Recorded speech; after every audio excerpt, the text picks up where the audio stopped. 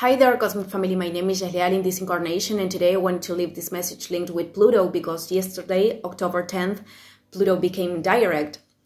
And in the video of the eclipse, I think that I explained that when every planet becomes direct, it starts to liberate their force, and we feel it in a more intense way too.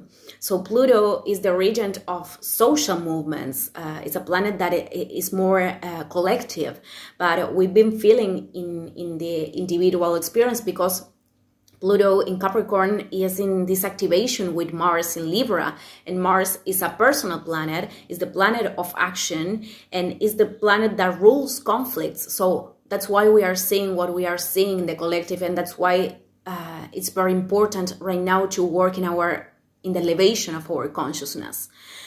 So in the individual level, this activation with Mars is about experiences that are coming from our resurfacing, because Pluto is very linked with the unconscious and with the light that is not revealed, which is darkness.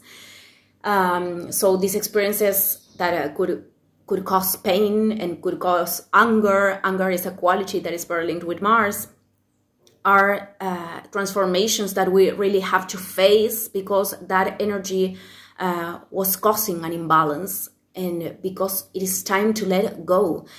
So in a collective way and also in an individual, it's very important to understand that when we have to do a transformation, everything has to emerge, all the shit, you know, because we are able to do the real modifications or the real changes from this profound contact with what the real experience is.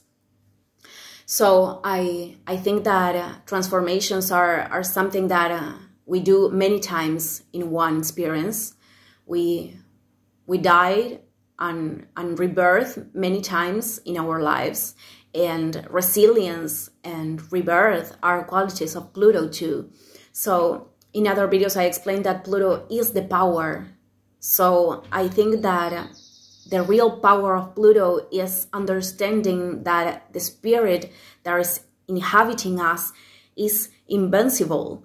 If we really let that life and experience take away everything that is dead, all the parts of ourselves that are dead, and that in every transformation, in every death, we are contacting with a more pure essence of ourselves. So every death actually is a purification when we are surrendering ourselves to life.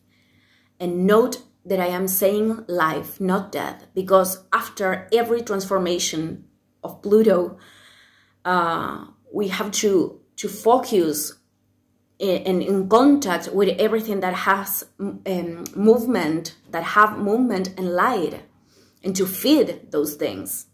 So there's nothing that can really destroy us. Destructive energy in an illusional level are the thoughts of the disconnected ego, that thoughts that are taking our power away, are taking the authority of co-creation in our lives. And the attachment to experiences, the focus on destructive experiences, and every experience can turn destructive if we are resisting the lesson or we are giving space to something that is not evolutionary anymore. So dark nights are not for the soul. Dark nights are for the ego, and our biggest falls, the most painful ones, are actually the biggest lessons that we had to acquire, and many of those were caused by our soul. So I just want to leave this reflection today. Thank you everyone, and see you in the next video. Ciao, ciao.